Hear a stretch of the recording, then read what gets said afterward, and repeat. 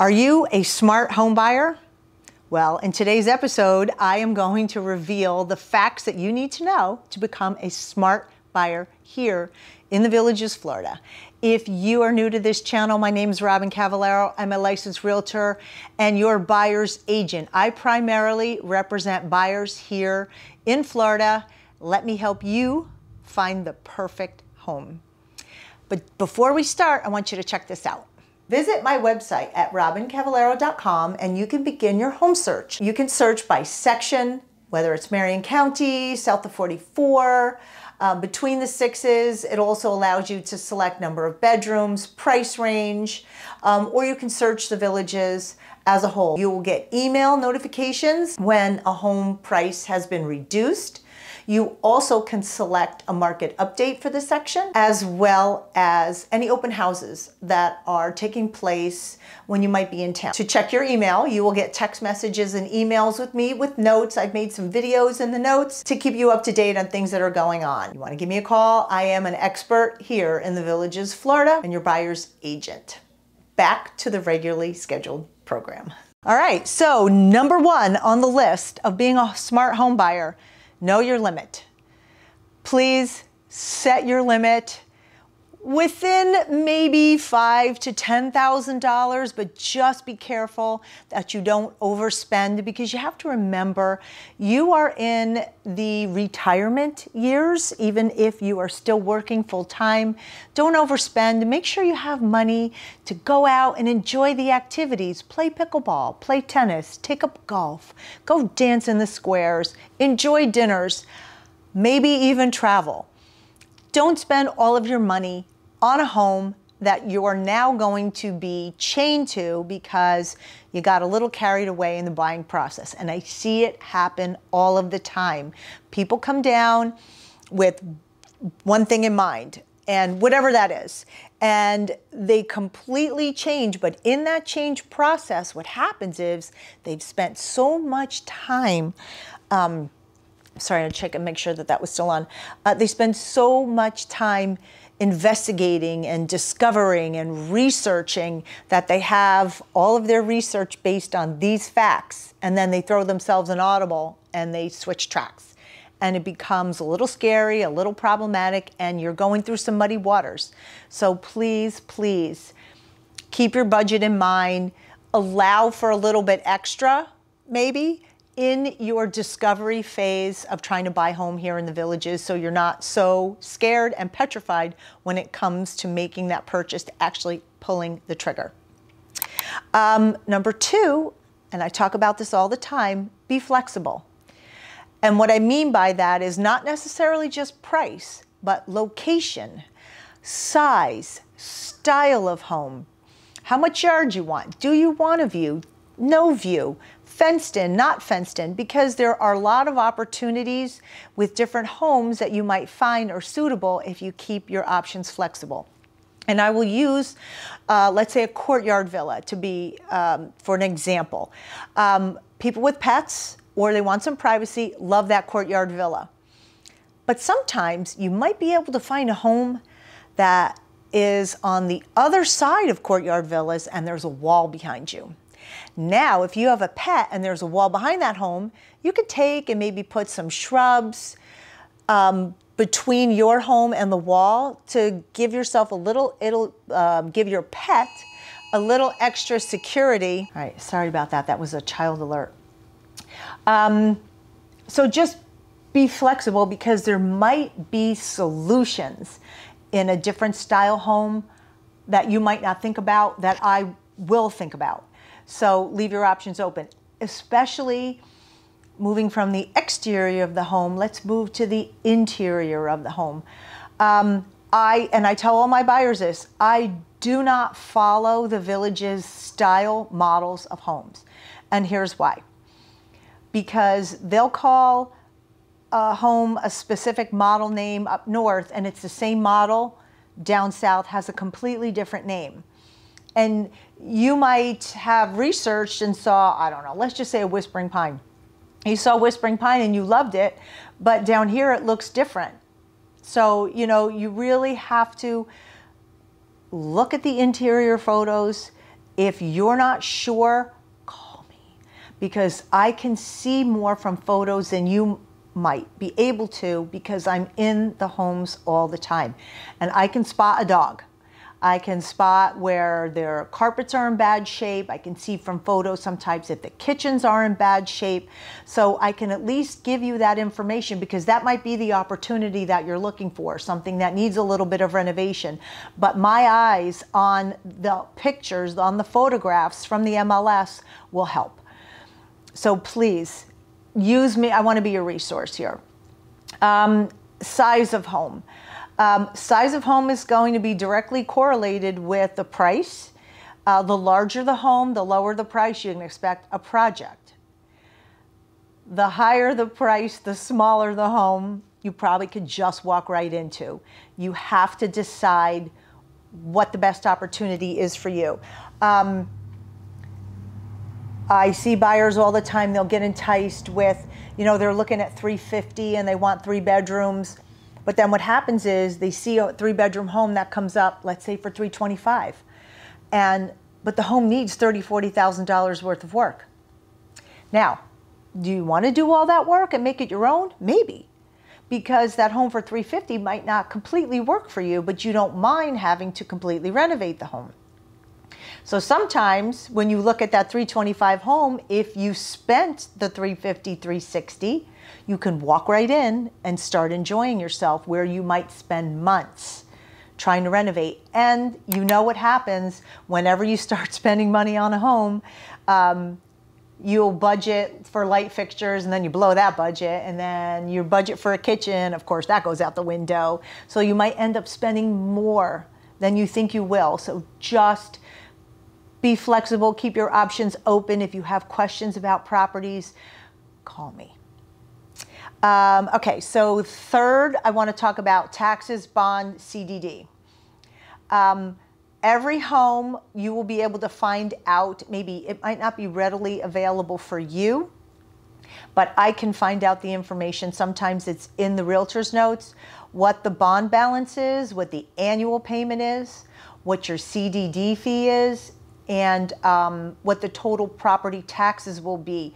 And when my buyers are looking, I always go to the county's website to do an estimator to figure out what your new taxes will be, because, sorry, I had dead battery issues. All right, so back to taxes. Make sure that you, your realtor, or if you're going to use me, I check the current tax rate to see what the taxes are on the home, because you can look at the MLS listing and 2 homes side by side are going to have 2 different tax rates, because you don't know. Let's say home A, taxes are $2,000. Home B, taxes are $3,500. Home A, they've been in that property for 10 years. Property B, they just moved in a year ago. Property A, they're getting taxed at a lower dollar amount than property B. So the taxes are different. Could be they have a homestead exemption. It could be they're a disabled vet and they're not paying any tax. They may just have a bond.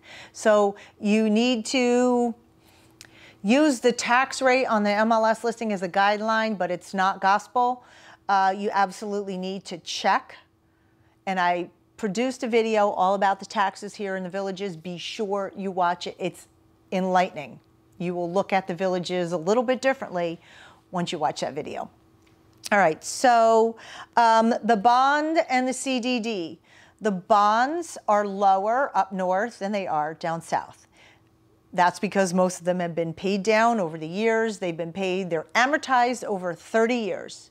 So it is a 30-year bond, and you can find all that information out at districtgov.org. That's the website right there. There's an amortization schedule. You have to know the lot number or the section the home is in, which is available on the tax bill. If you have any questions, you want to know anything about that, call me.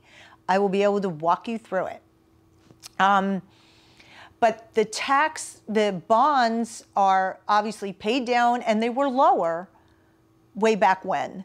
Up north, I'm just going to use Patio Villa for an example. So Patio Villa, maybe 20 years ago, the original bond was only $6,000 or $7,000, because in today's time, that might be about $15,000. So those homes will have the bonds low or paid off.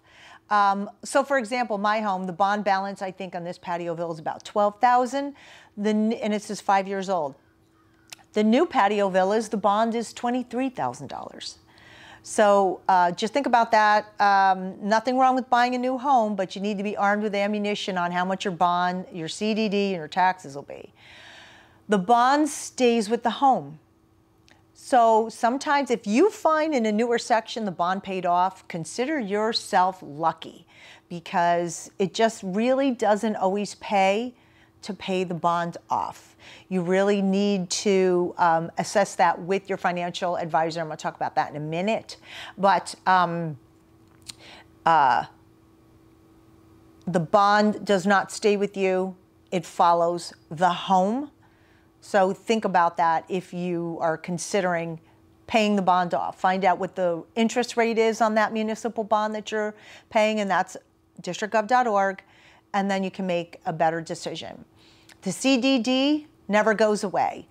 There are a few sections that do not have a CDD, but for the most part, they do. We are not an HOA.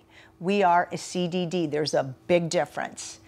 In our community, I'm not going to get into the weeds about an HOA, but in our community, you own your home, you maintain your own home. And what I mean by that is you pay for your own water, sewer, trash, amenity fee. You pay your own cable. You pay your own lawn care. There is no being or group or board that collects money and pays this for you. The CDD pays to maintain the common areas. That assessment, along with the bond, are assessments paid with your tax bill. And when you see that, that's an annual payment. It is not a monthly payment. I have people get that confused. The only monthly fee that you pay here will be your amenity fee. If you have any questions about taxes, okay. You also, and just a little bonus tip here, please know your tax rates before you make an offer.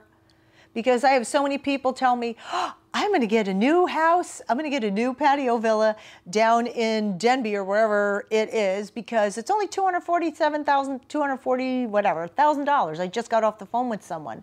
The tax bill was going to be almost $7,000.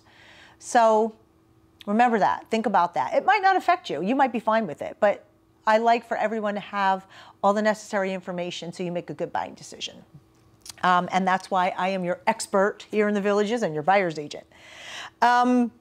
Let's talk about wanting to purchase a home here and you have a home to sell.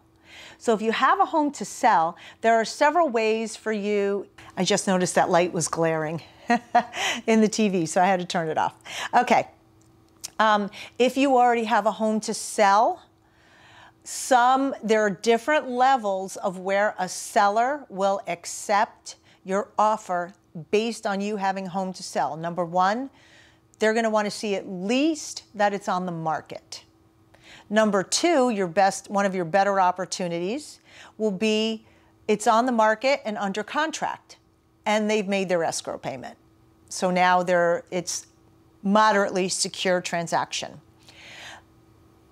It's listed, you've gone under contract, you've gone through your escrow payment, and now you've gone through the inspection process, and we're past the inspection phase. That's when most of your sellers will say, yes, I will accept your offer with a home sale contingency. Because you have to remember, as a seller, if they're accepting your offer, whatever the terms that you all agree upon, they have to take the home off the market. And by taking a home on the market, they could say, yes, we'll accept backup offers, but sometimes people don't see that. Buyers searching might not see that, and your house might get passed over. So most sellers are going to want to see you at least in contract, under agreement, and through inspection before they're going to accept a home sale contingency. And there are other little caveats that can go into a home sale contingency, and on a case-by-case basis, I don't want to get into too much detail. This is kind of an overview of what it is to be a smart buyer here. Because I can tell you, if you were my seller, I wouldn't let you accept an offer that their home isn't on the market, because I hear this all the time. My home's going to sell in 2 days. Okay, it might. I hope it does for you, but if it doesn't, what if it's on the market a month? Now, these people have taken their home off the market and your home still hasn't sold. So you have to understand it from their perspective. And that's how I would give advice. I give you advice making an offer as if I were selling your home. I'd say, you know, you can do that, but they're probably not going to accept it. We can make the offer and see if they do, because all they can do is say no, but just be aware that you might not like the outcome and expect to negotiate. When you're making offers, expect to price negotiate buyer and seller side. So don't get annoyed if they don't accept your first offer and they come back, because we usually come up with a reasonable and amicable price point where everybody's happy and we can move forward and get you in your home. Okay. Next, have your finances ready. If you're cash, we need proof of funds, and that's a letter from a bank or note or a copy of your statement, from any kind of statement, showing you have the funds to complete the transaction. Now, if you're going to be a cash buyer and say you have all the money in your Charles Schwab account, we can use that as proof of funds, but you don't have to use those monies, that fund, to purchase the home. You can take and cash in your IRA, cash in a CD, you know, wherever else you have money, you can use that money. You don't have to use it from the specific location where we sent with the offer that you have the funds, but we just have to prove you have it, and you can get it from whatever other account that you have that has enough money to cover that transaction. I hope that makes sense. If it doesn't, please call me. Your financial advisor may tell you you have enough money to pay cash, but he may say, you know, if you have the means, take out a loan. Take out a small loan right now while you're still working, while you can do that. So make sure you consult with your financial advisor before you enter the transaction, because I did have this just happen. My buyers put in an offer for cash, and then about a week or two in, they decided they wanted to finance half of it, which the sellers agreed to because we were still able to get it closed on time. If you say you're going to purchase with cash, the sellers have to, and you want to change it to finance, the sellers have to agree to it, and they don't have to. They can say, well, there's too many other obstacles that can happen. No, we want this cash sale. And you've already entered into the contract telling them it was a cash sale. You have to proceed with cash. Now, if you're finance, and we check off the finance box on your contract or your offer, and you decide, I think I want to pay cash, that's a no-brainer. That's not a problem. Cash is still king. But just remember, if you say you're going to finance and you want to pay cash, okay. If you say you're cash and you want to switch to finance, it could be problematic. Speak to your financial advisor before entering into any agreement. If you have any questions, call me. Also, I've had a couple people want an attorney to review the contract, or they wanted to make changes to the contract. It's a legal document. I am not allowed to change that contract. I can't mark anything up that's on there that's already in legal language. I can check boxes, uncheck boxes, but I can't change the terms of the contract. If you want the terms of the contract changed, well, good luck probably getting someone to accept it, but you would have to consult an attorney, and you would have to have him either change, he or she change it, make the necessary changes, and that's not saying the seller will accept it. So, but you are always have the opportunity to have your attorney review a contract. We are not attorneys, so we cannot offer you legal advice, and we cannot change a legal document. Know your contract. Again, we just discussed that about finances with, you know, if you're going to be cash or financing, but also with repairs. Now, here we primarily use a standard contract. The Villages uses it, so most of the MLS realtors use it. And what that says is the seller will make so much in repairs. If it's left blank, up to 1.5%. But you're bound to that contract, so you can't get out. If you don't like how the inspection comes back, unless there are major costs involved, then you're bound to that contract and you have to keep moving forward. I'm finding right now a lot of sellers are giving pushback on wanting to make repairs even though they're on this standard contract. And, you know, I would say before, this is my opinion. If you're going to enter a standard contract, and this is like, if this is a listing agent's decision, and they should consult their seller. If you decide that they decide they're going to use a standard contract, but they don't want to make a lot of repairs, they should put that number in the realtor's notes so I can tell you, my buyer, hey, this is a standard contract and they'll make repairs, but they only want to make repairs up to $500, or they only want to make repairs up to $1,000. So you know what you're getting into, and most of the time, it's not a big deal because there are not a lot of repairs that need to be made, because the listing agent goes in and you can kind of tell a house that needs a lot of repairs just by looking at it. But if you go in and it needs a lot of repairs, you can't back out because it's a standard contract, but they will actually put it on an as-is contract. As-is contract, the seller does not have to pay to repair anything, but you can negotiate it once the inspection's completed. But you can get out within the inspection period. You can back out for whatever reason. So keep that in mind. These are all very in-depth topics that if you are interested and want to call me and have a conversation, please go on my website here, check it out. And you can book an appointment with me, book a time, a call, and it'll send out a reminder, mostly for me to remind to call you, but, and we can discuss whatever it is that you need. So just make sure that you know your contracts and you are very familiar with the process.